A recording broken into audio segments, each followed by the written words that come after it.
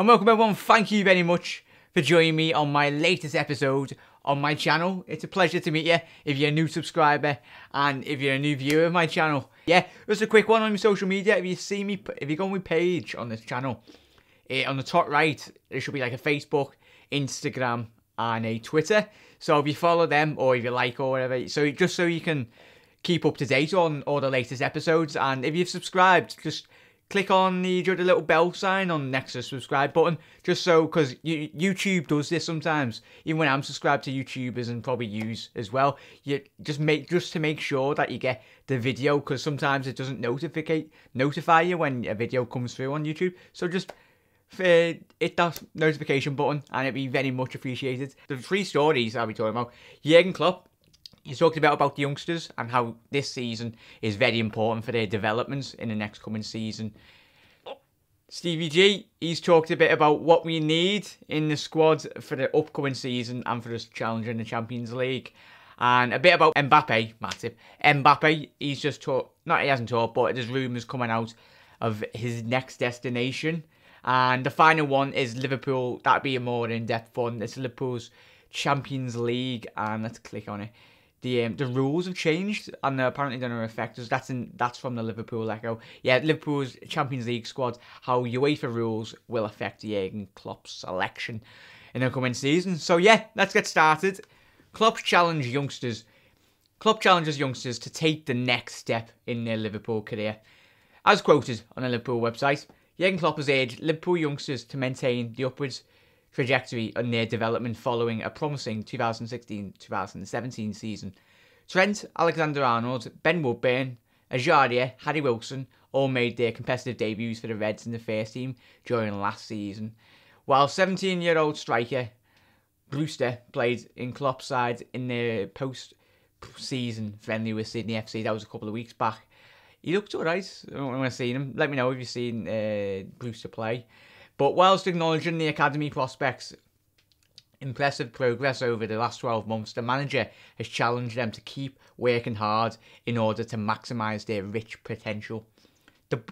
Klopp is quoted on the LiverpoolFC.com. The boys did really well, but they all have to improve, Klopp said. They have to go from being really skilled kids to being players that you have to use. That's the next step. Look at Brewster. Everyone knows about his talents. It's fantastic. But Ben is a step ahead of him. Obviously, Ben Woodburn. And someone like Trent is already another step ahead already of. Obviously, he's talking about Ben Woodburn, Trent Alexander.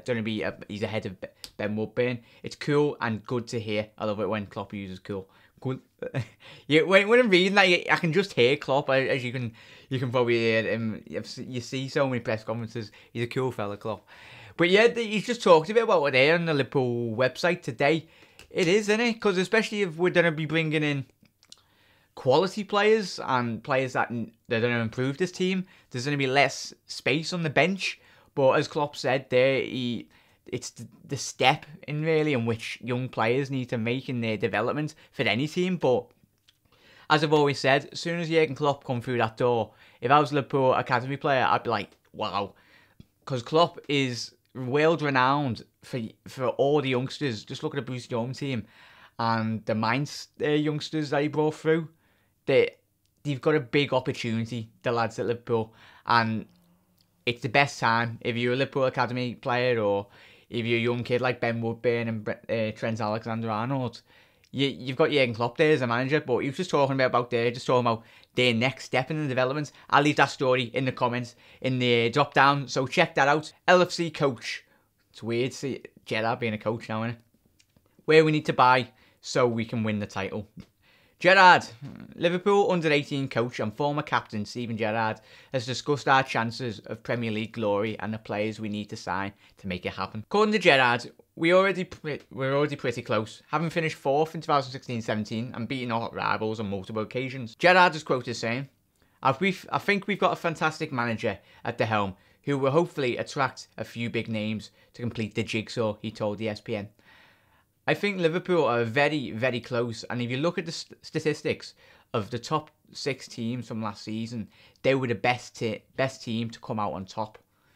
So, Liverpool know where they need to improve, and it's the consistency against the teams in the bottom half of the table. The teams that sit narrow, compact, and difficult to break down. So, it goes on to say Gerrard in a lot more. Hopefully, we can get the two or three pieces of the jigsaw that are missing, and I'm really confident that Liverpool can keep moving forward and there will be a success just around the corner. I think we need someone in the left back position. James has done a fantastic job out there, but it would be nice to have another option out there as well, Gerrard stated, and maybe have one more attacking player to give some more firepower and help unlock the defences that really narrow and compact. I don't think we need a major reconstruction. I think it's just a couple of pieces of the jigsaw left. And I think I'm really happy with what there is at the moment. So yeah, that Gerrard is completely right. There's not much. It's just filling in the gaps in this team. There's already a very good underbelly. That was a fantastic interview, by the way, as well. Just check that out. By Stevie. It's mad to think he's an under-18 coach. But yeah, talking about jigsaws. Left back, striker, centre back, goalkeepers maybe have got a question mark over it. Centre mid, box to box, we've already mentioned in a couple of videos back. But what I want you all to do, and I'll be coming up in the next couple of weeks, I'll be doing an evaluation and we can all get involved. But make sure you create your starting 11 and do your bench with potential incomings. That's what I want to see in this video, in the comment section. So obviously, do your goalkeeper and then to your striker. Any formation, but state the formation and pick your 11 in order from right back and then to left. You know how to do it, obvious. So yeah, do your start 11 and then your bench. I don't know how many bench. So say 5 and then state that and I'll talk about that in the next couple of episodes. But yeah, thank you very much, Stevie, lad. It's amazing that he's young under-18s coach. And with Jürgen Klopp talking about the last story, the youngsters need to take their chance. And wow, you've got Gerrard as the under-18 coach. What more can you ask for? You got Jürgen Klopp as the manager of the actual first team, and you got Steven Gerrard, and they're younger than me, and they're getting taught. They all know who Steven Gerrard is. Everyone in the world of football does. That would be truly amazing. They've looked up to him for all the years. I wish I was getting taught by Steven Gerrard how to play football. I'm not that good at football, but but let me know how amazing. Let me know how amazing you think that is. Would you have loved to have been taught football at the under 18 level? That would be truly amazing. But yeah, going into the Mbappe news, it's not a lot here, but it's quoted in this story that he's meant to have decided his future at Real Madrid. This has come about, obviously he talked about a couple of weeks back, it might be Liverpool, we were meant to have been linked with Mbappe from the stories coming out of it. It's because the Ronaldo news has come out this week, that Ronaldo is meant to have talked and said he wants to leave, and there's some other stories saying that he hasn't, and in the Portuguese camp while he's away. It's mad how much rubbish or speculation happens when you're away with your mates in the international team. But Ronaldo is meant to be leaving Real, and the Galacticos looking at maybe getting Mbappe. The money that Real Madrid have, they might as well get, because I don't know how much. Let me know how much, even though it's Real Madrid, but how much do you think, leave in the comment section, how much Ronaldo will go for. If he does leave, how much do you think he'll go for at the end of the season? For me, it'd be about 125 million. I might be completely off the final budget, but if Pogba's going for around 80 to 100 million, Ronaldo is worth a lot more. But yeah, let me know. That's Mbappe. So he's looking like he's going to Real Madrid. So watch this space. Pray he comes to us, but highly unlikely. But if we did, wow. All of us would go to bed crossing our fingers, crossing our toes, crossing everything if Mbappe actually come to us. But yeah, that was just a quick story on Mbappe. And right, this is a long one coming from the Echo. I'll only do a bit of it, but defo check this out in regards to this story. Liverpool Champions League squad, how UEFA rules will affect Jurgen Klopp's selection. Liverpool turn into Europe's top table when next season starts. That means Jurgen Klopp will have a decision to make at the end of the transfer window who will be his Champions League squad. For the Reds to reach the group stage of the Champions League, they obviously have to play through 2 qualifying rounds.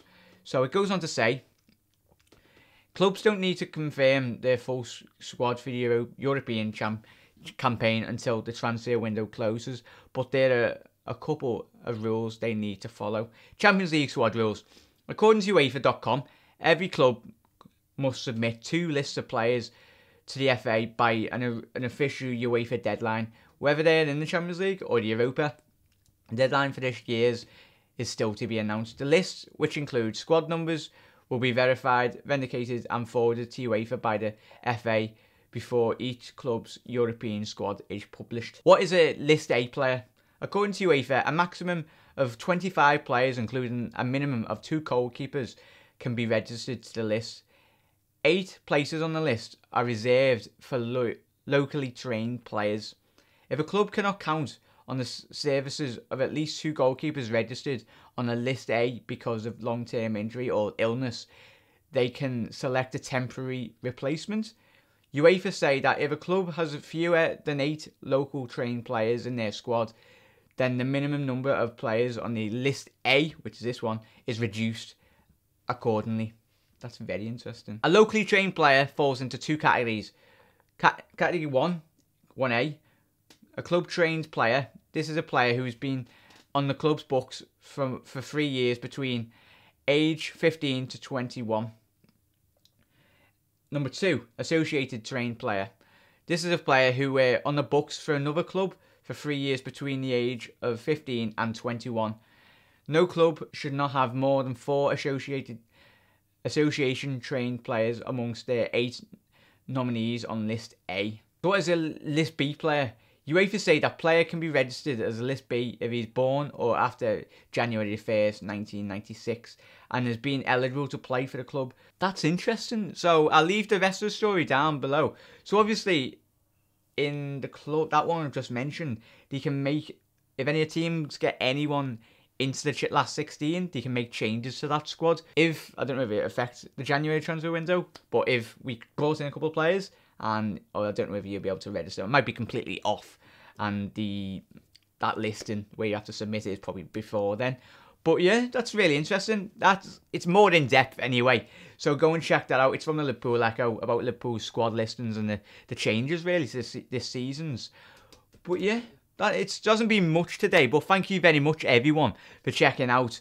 So fingers crossed, hopefully the Salah deal is very, very imminent. Hopefully we hear something tomorrow. It was meant to be medical, as I mentioned a couple of videos back. It's meant to be getting planned tomorrow, but we'll watch that, see what's happening. Next future video, I'm going to be doing an FSG. It's not going to be FSG in or out, it's just my feelings on how really this season is very much important in the window and how it really is defined. If it's one of FSG's most important seasons of being the owners of Liverpool Football Club. So keep an eye out for that. And if you've got any suggestions for future videos, leave them in the comment section. You all know what to do by now. Well, thank you very much, everyone, for joining me. It's been a pleasure, wherever you are in the world. Have a quality day. You'll never walk alone. And I'll speak to you very soon. All the best, everyone. Ciao.